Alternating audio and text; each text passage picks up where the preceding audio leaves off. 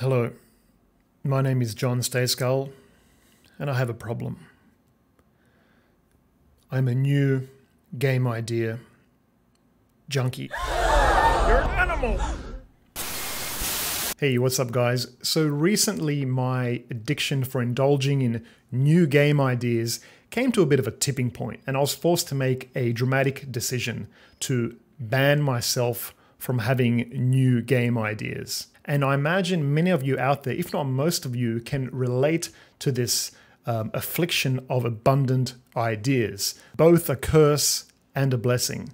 So what is this affliction? Well, quite simply, every time you step into, a hot shower or go for a walk or exercise or something like that, you have a flood of new ideas come to you, and you scramble for your phone or for your notebook so you can start jotting down the great new idea. And normally this wouldn't really be considered a problem because, good ideas are good ideas.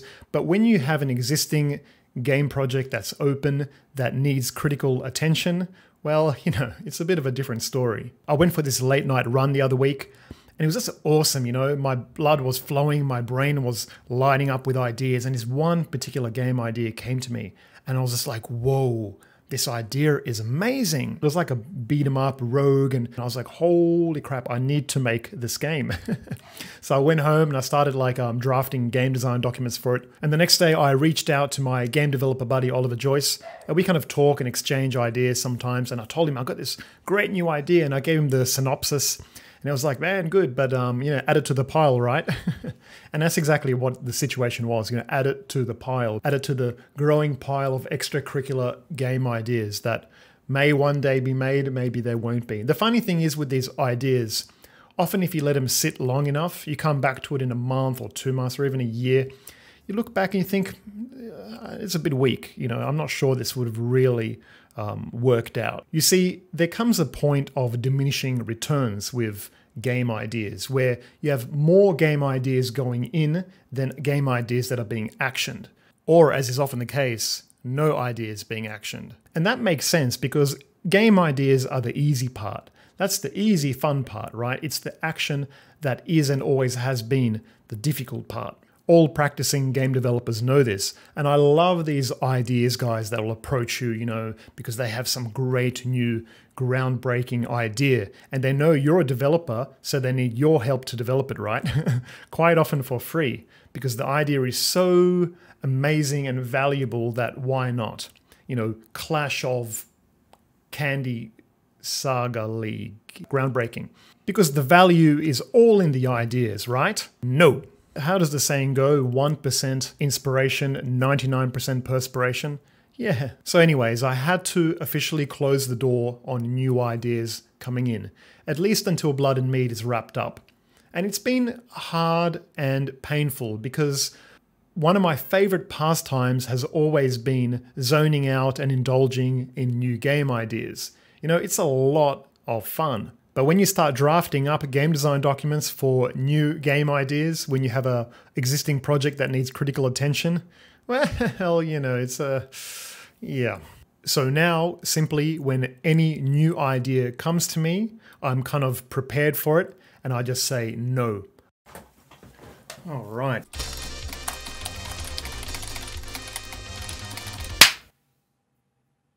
Know that the faucet of new game ideas isn't going anywhere.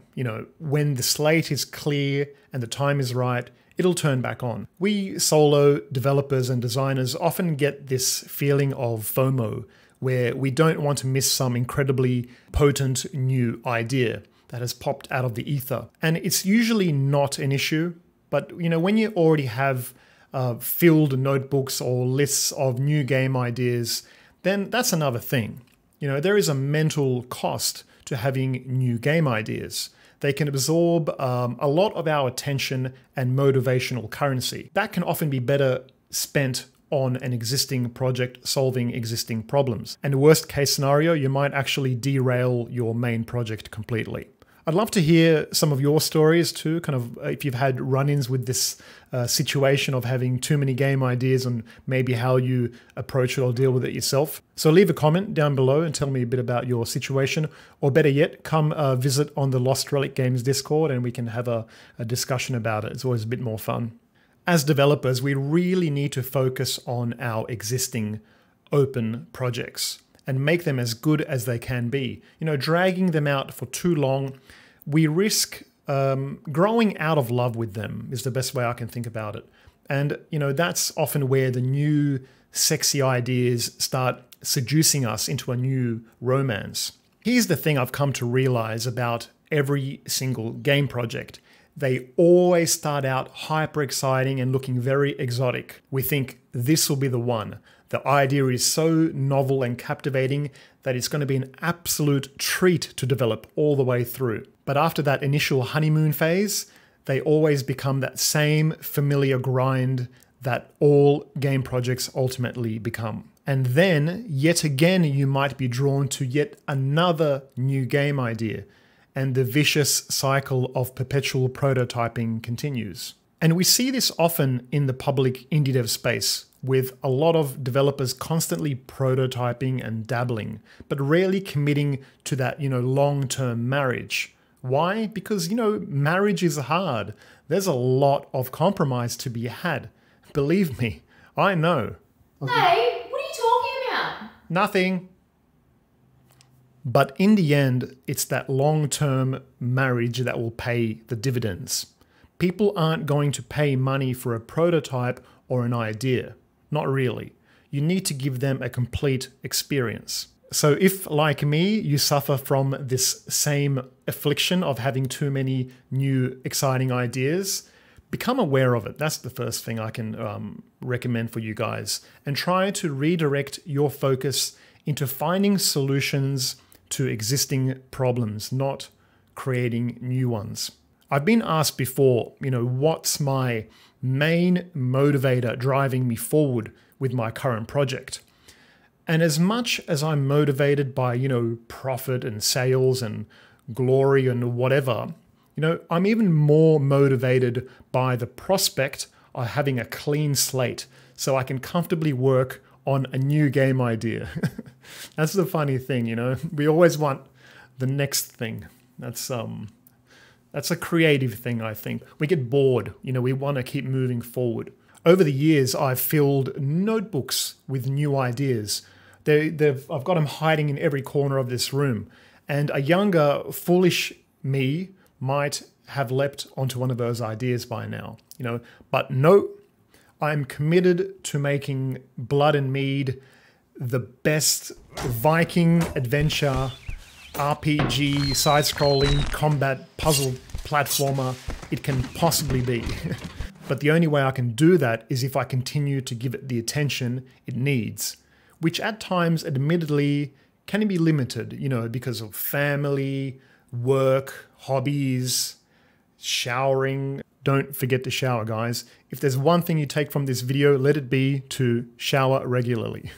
This year I did kind of take a bit of a slight step back with the YouTube, you might have noticed, but only so I can focus in and work on the game and get it out and, you know, kind of lead by example and take you guys through the whole process and then to the launch and eventually talk about the launch and, you know, the marketing I did and all that stuff. So expect that I will get back to having a more regular upload cycle where I talk about all the different things that I discovered and realized throughout the development process of this project. So, oh, and by the way, please do wishlist Blood and Mead. It's going to be pretty cool, I think. I've put a lot of my heart into it, you know, I've put a lot into it.